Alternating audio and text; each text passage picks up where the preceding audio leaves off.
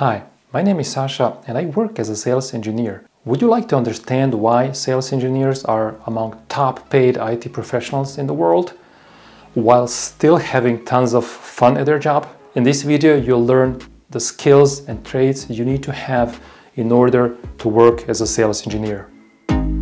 You're watching the Better Pre-Sales channel, where I'm sharing my own personal growth journey from a software developer to a sales engineer. Subscribe if you don't want to miss content like Top 6 Sales Engineering Skills for 2022.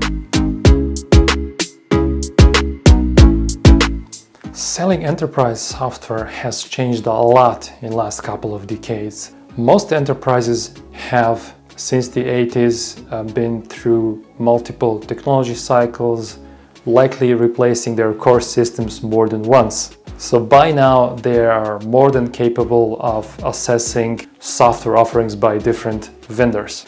This resulted in now having more stakeholders at the table making buying decisions, and these stakeholders are increasingly technical. So a single salesperson is not able to conduct the whole sales process and close the deal anymore. This might still work in some retail type of sales. For instance, if you're a consumer buying a car, you might be dealing still with just one single salesperson, but this doesn't work in enterprise sales of software or hardware anymore.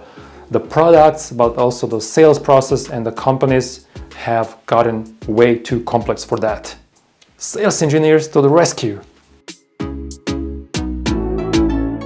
So what is a sales engineer, or an SE? It's a person working alongside a salesperson to understand customers' business challenges and deliver a solution proposal based on their deep technical understanding of the products or the product. So in contrast to the salesperson, a sales engineer is a very hands-on technical role. And here's a list of things that we usually do in our daily jobs. Understanding customers' business challenges and mapping them to products or product features that will help customers overcome those challenges. Conducting technical presentations and demos in the context of customers' challenges, highlighting how they are addressed by the product. Leading and winning solution assessment activities for the customer, such as proof of concepts or prototypes. Building technical champions on the customer side, meaning persons who will be selling your product further within the customer's organization just because you've managed to get them excited and to recognize the tremendous value of your product. To understand, define the sizing, the quantitative need for our software, which ultimately defines the size of the deal itself. This is where we apply both knowledge about the customer and our products and are able to say, okay, these are the features and these are the licenses that the customer will need. Guiding and advising our customers how to best use our products in order to increase their revenue and lower their costs. Regularly keep in touch with customers in order to update them on new product features and identify new potential use cases. This is very important. You want to continue selling to this customer. Happy customer wants to use more of your products, usually. Supporting the marketing department in their activities by participating in meetups, webinars, creating content such as blog posts and videos. Another super important one, you're interfacing with other functions here, not just the sales. It's a fun thing to do. You talk to other people who are maybe in marketing, who are not that technical, and you're helping them position the product on the broader market. And this is a lot of fun to do. Providing regular feedback to the product engineering and following up on new features.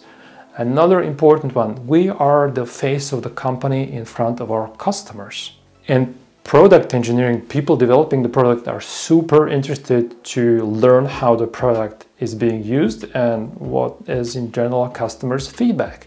And we are the ones providing that feedback and driving the further development of the product. Also, we have to keep training and retraining ourselves in order to stay well informed and best equipped for the job. Another fun part of the job, you keep learning new things. Especially if paired with a less technical or less experienced salesperson, we are guiding them and helping them steer the ship, meaning their accounts, and building a winning team together. Wow, that's a huge list of things you have to be able to do. and I probably forgot to mention some of the aspects. Please let me know in the comments. So how do you become a sales engineer? You have to start somewhere, and if you look at those skills, you probably have some of those skills. For me personally, I come from a software development background, and my first job was squashing bugs in the product, and this was my first exposure to customer feedback. It wasn't great because it was mostly bugs. Later on, I was in software development, and I was getting increasingly frustrated because I wasn't getting feedback, and I was building these great software products, but I had no idea how are they being used and what do customers think about it. So this is what moved me to go to a more customer-facing role. My problem is I'm a little bit introvert and boring.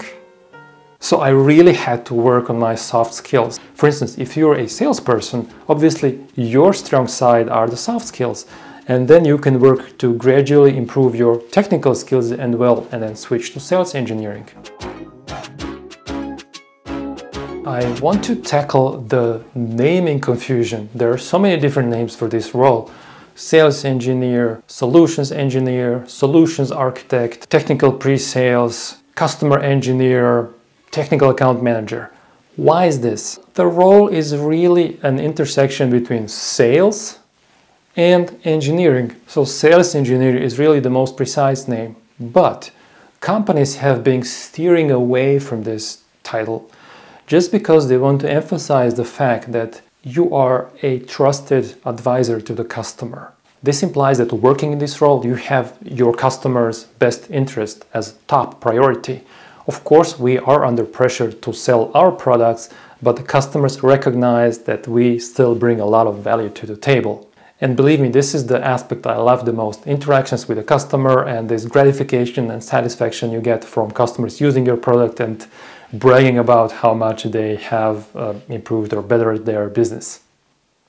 Thanks for watching this video. I'd really appreciate some feedback, whether it's a like or a dislike, and or a comment to let me know what you'd like me to talk about next. Stay healthy and stay tuned.